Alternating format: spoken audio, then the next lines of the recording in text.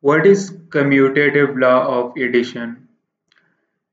This is a law in mathematics that states that the order in which you add two numbers does not matter.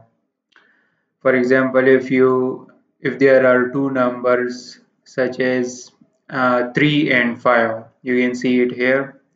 So if you first write 3 and then add it to 5, it equals to 8. It equals to 8.